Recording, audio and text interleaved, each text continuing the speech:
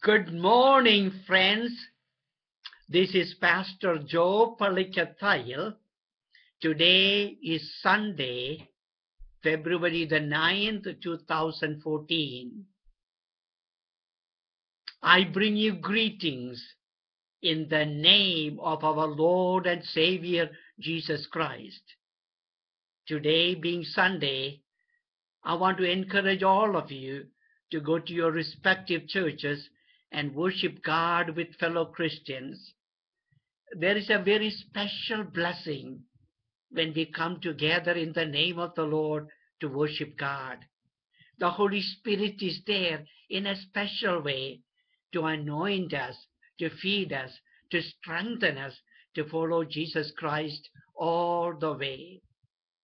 So let us encourage one another to go to our respective churches and worship God and be filled with His Spirit to live this whole week in the best way possible, in the way of the Lord, for the glory of the Lord.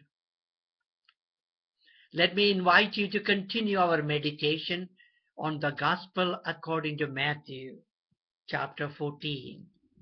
Today, let us focus in on verse 15. There, the apostles coming to Jesus and saying, Lord, it is a remote place. It's a wilderness.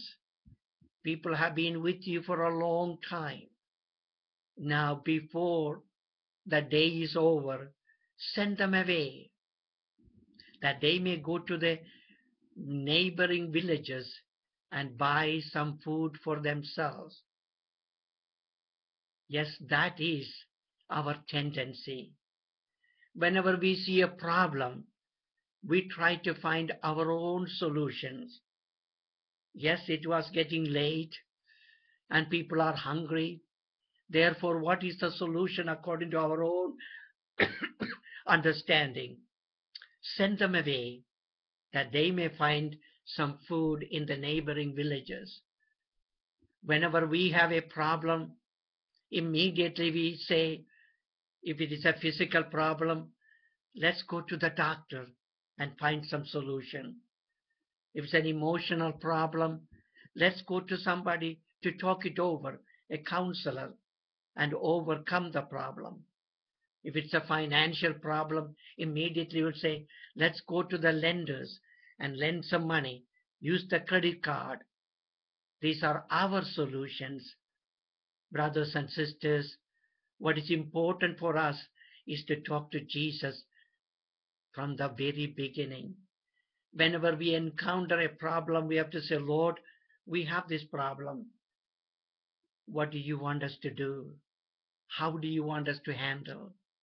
Remember, we are yoked with Christ. Jesus is with us, around us. He's inside us. He wants to help us with the solutions beyond our understanding. So how great it is for us to go to Jesus. Let us encourage one another to go to Jesus first whenever we encounter a problem. Suppose someone tells us, well, my relative has this illness and we are going to the doctor. Let's encourage the person. Let's go to Jesus first and seek his counsel with regard to how and which doctor we should go. There are so many medical approaches, medical interventions, and we need the guidance of Jesus. When we are dealing with economic problem, again, let's go to Jesus. Let's encourage others to go to Jesus first and receive his solution, his wisdom, his understanding, and he will guide us in the best way. He is for us. If he is for us, who can be against us? He loves us more than we can ever love ourselves. He wants us to come to him.